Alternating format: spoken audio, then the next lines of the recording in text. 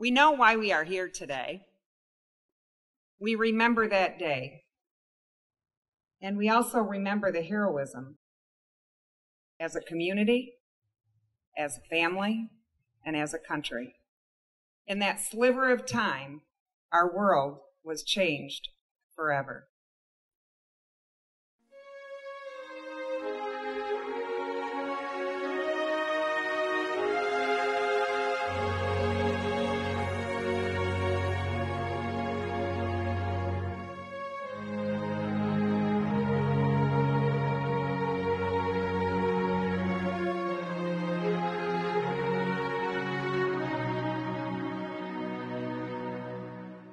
We would then like to invite all of you to come into the museum and be part of our tribute to the fallen, who will always be remembered, the heroes for whom we give thanks, and the workers who we have created for the ages, a haven of hope and remembrance.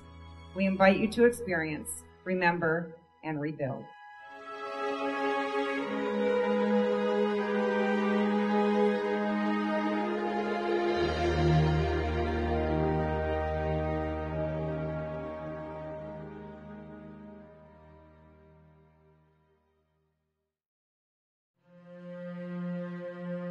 What makes a museum a unique learning environment, as opposed to a library or a school, going to a lecture or watching a documentary, museums have the things.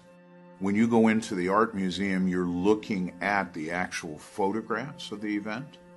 And in particular, the reason that I got into the museum field is to work with the artifacts. I think that the exhibition is going to do a couple of things. Certainly it is going to bring back all of our memories, which was obviously traumatic for all of us. But it's also going to tell the story about what we do about things like that, how we remember, why we pay tribute as a culture. That was one of our goals with this exhibition, is to try to highlight how as a culture we pay honor and tribute to people who've sacrificed themselves for the greater good. I know I was emotionally impacted the first time I walked in. I don't know how it's really not possible to walk in there and not be emotionally impacted from what you see. Walking through this exhibit here, seeing the people's ID cards that they have found and stuff like that, you put a face with a name, that personalizes it for you. I almost broke into tears when I was standing in front of the case that held that fireman's helmet, and it's all crushed. And that was an actual thing worn by an actual person on that actual day. Obviously, there were people from Michigan and people born in Michigan, raised in Michigan, went to school in Michigan who were part of the victim population, but there was no direct connection. And I think that was the wonderful moment when the light bulb went off, which is 9/11 happened to all of us. You realized, perhaps for the first time in many of our lifetimes, of how vulnerable we are. One of the first things you see when you walk in the exhibit is the list of names on the wall of all the people who had passed away. And I don't know anybody that was on that wall, their names, but I almost felt like you could reach out and touch them a little bit, because they're no different than you and I. They got up to go to work like you and I do every day. There was a certain amount of trauma, I guess, being from New York and subsequently flying into New York and seeing the towers not there in the skyline. 13 years later, it still moves you. I mean, seeing the helmets of firefighters that died, seeing the picture of the fire truck. I don't know what person in their right mind wouldn't feel some kind of emotion looking at that stuff. Like somebody lost their life saving complete strangers. This brought back some feelings that I guess I had put aside. It was very moving. I was impressed. I was so thrilled that the art gallery is doing that. And Muskegon, through a series of events which I tried to tell, had the unique opportunity to host this event, in it being the first American art museum to have this exhibit. I think it's important that people hear your experiences. People who weren't there, they need to know, and I think the main way to tell it is not just to tell what happened, but to tell what it meant to you, what it did to you.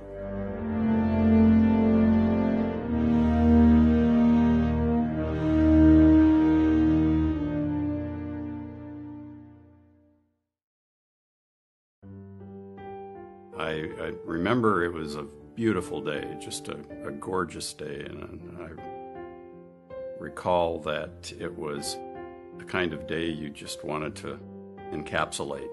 I was in a high school. I was a co-op coordinator.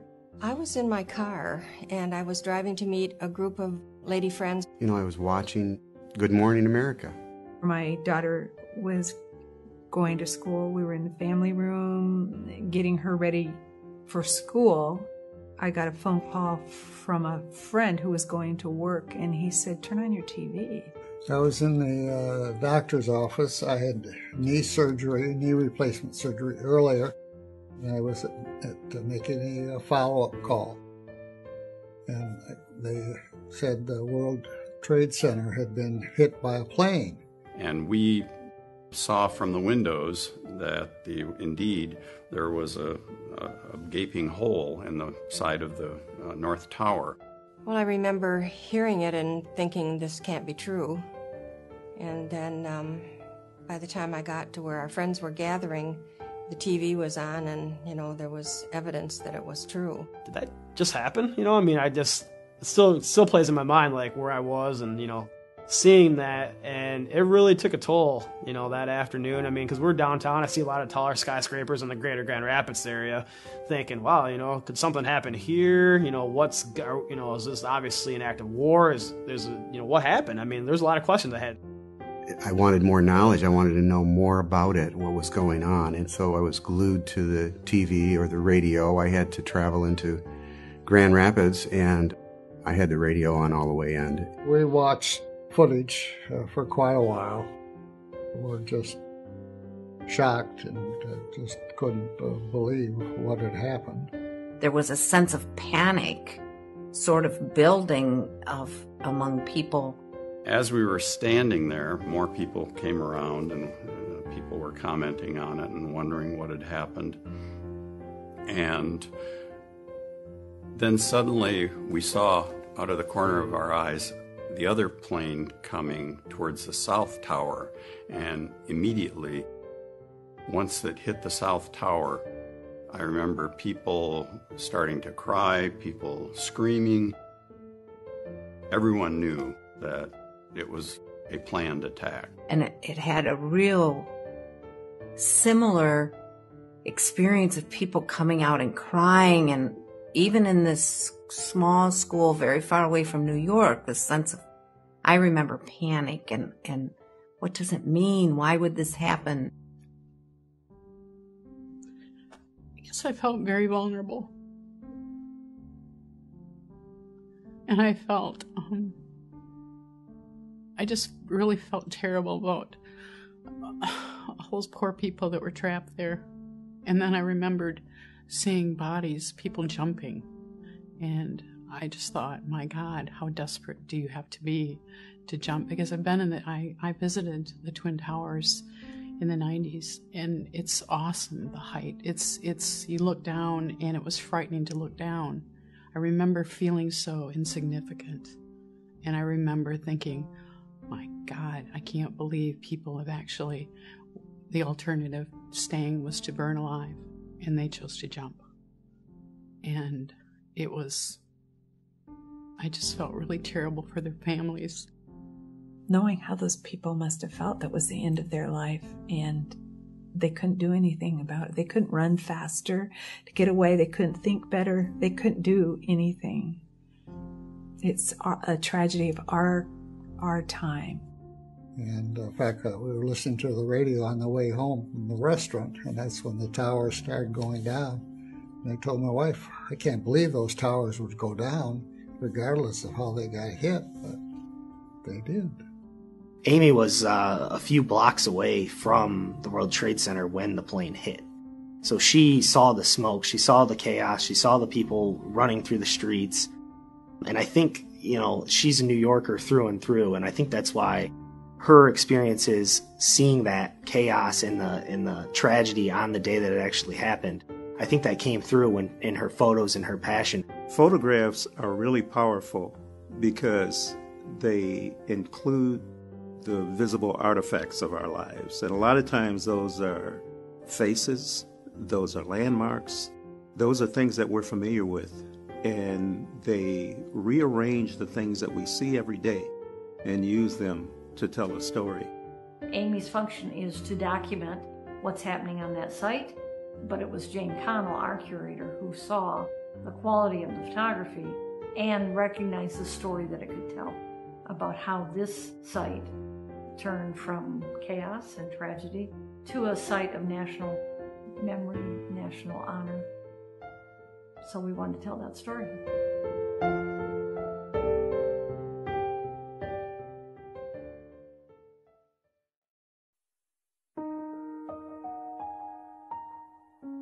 We express our gratitude to the construction workers who have been responsible for transforming Ground Zero, a site of chaos and incomprehensible tragedy and pain, into the National Memorial and Museum today, at a site that reaffirms respect for life, strengthens our resolve to preserve freedom, and inspires an end to hatred, ignorance, and intolerance.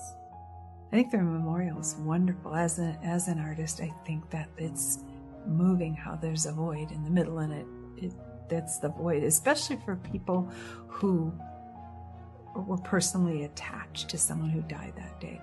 I give a great deal of credit to those individuals who sacrificed so much to rebuild and repair what was destroyed and damaged. It's important to understand that this exhibit that's what it stands for. It doesn't stand for destruction. It stands for where we've come since then. Remember and rebuild is a theme that I think every community has to look to, because as we evolve as a community, a town, a country, a state, whatever, we need to look back and see where we've been and what pieces and what things we have to move forward. And in case of the Museum of Art's exhibit, we also have to look at those traumatic events that have had a major impact on what it is we're trying to rebuild. So I think exhibits like the Art Museum is presenting right now are incredibly powerful and incredibly important. And we know that this act of remembering is a measure of tribute in and of itself. Of those who died in Lower Manhattan on September 11, 2001, 406 were firefighters, police, and Port Authority first responders who died trying to do what many of you do every day. One of the legacies of 9/11 that is very powerful is that it shows that when in a crisis, when pressed to the wall, everyday people, and by everyday people I mean the everyday person, not the trained expert, the PhD, the astronaut, the specialist, but the person you see on the subway, the person you ride the bus with, the person you go to school with, have tremendous resources of compassion and ingenuity. It's important that people don't forget. It's important that I think that we all have to pull together and be good to one another. I know it was a devastating tragedy for so many people, and I think the exhibit that was here helped to remind people of what that day meant to so many others.